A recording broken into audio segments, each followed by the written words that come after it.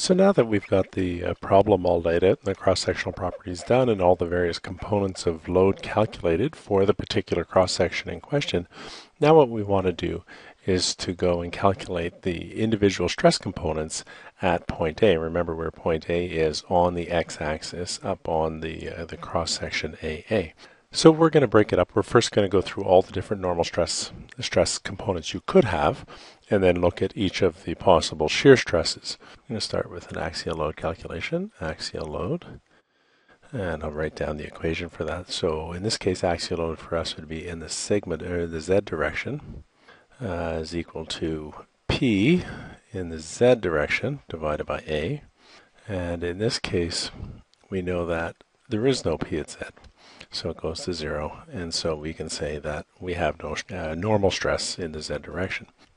Okay, and then we go on to flexure, and so we're just going to do bending, and we'll do two parts, initially x, and so we have normal stress due to bending in the x direction is equal to negative our moment in the x direction times its distance in the y-axis divided by I about x.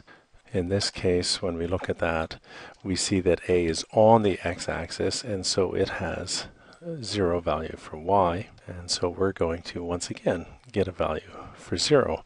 And that basically is because it is on the neutral axis. And we'll look at bending about the y-axis. Again, causing a sigma x. In this case, it's due to our moment about the y-axis, and then it would be the distance in the x-axis from the neutral axis, and I sub y. Of course, I sub y and I sub x are the same here because we have a doubly symmetric section. And so we have values here that we're going to substitute in. For our moment about y, we have negative 3 times 10 to the 5th Newton millimeters from our diagram. Our distance from the neutral axis is 20 millimeters.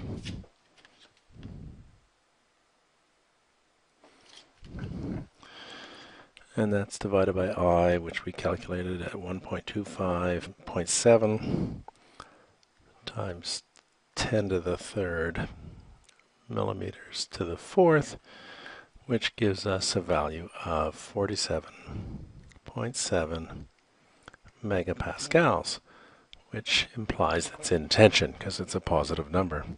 Then we want to look at the possible 3 shear stresses that could be caused. Now we'll start by doing our shear in the x direction. Shear in the x direction. So if we look up here, our shear force in the x direction, it's a negative x direction, which is the 1500 newtons, but tau equals VQ over IT. And one thing to remember is that your I is the IYY for shear in the x direction and vice versa. For shear in the x, we see that A is actually at the extreme fiber, which tells us that Q would go to 0, and so we would have 0 shear stress resulting from that. Then we go on, do shear in the y. Tau equals VQ over IT. And shear in the y direction in this case, so we see that that's the 1000 newtons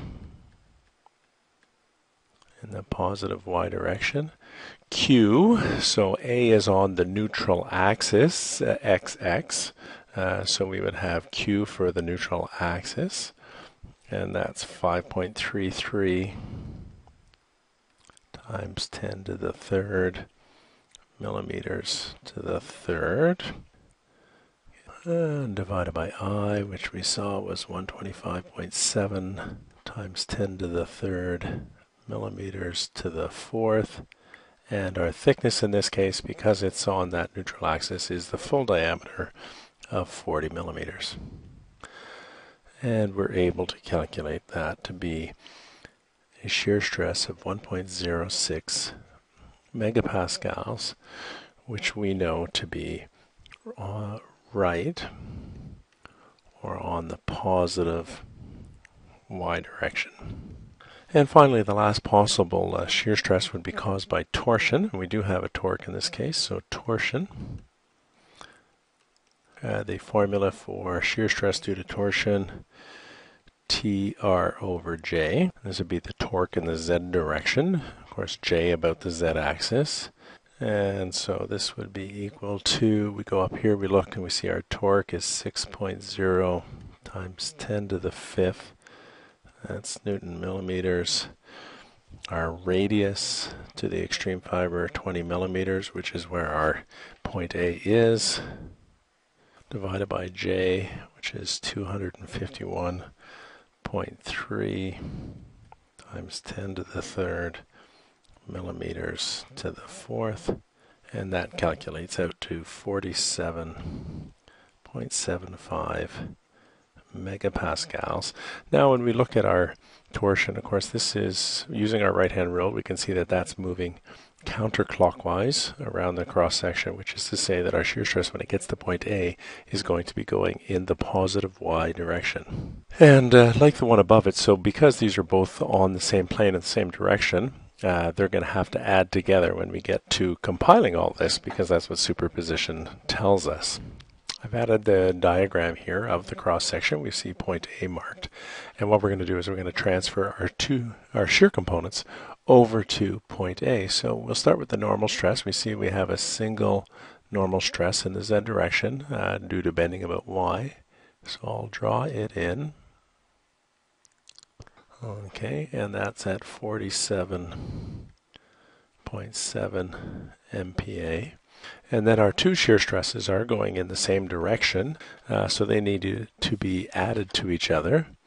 So in this case, that direction is in the positive y, so I draw my shear stress in here, and that's 48.81 megapascals. I'm just going to draw the differential element for point A over here to the right and see if we can't put our stresses on there. So we have our normal stress. Of course, if we have our normal stress here of 47.7, it also has to be equal and opposite on the other side. There are none in the x and the y direction. However, we do have that shear stress that was drawn in of 48.81, and of course it needs to be matched.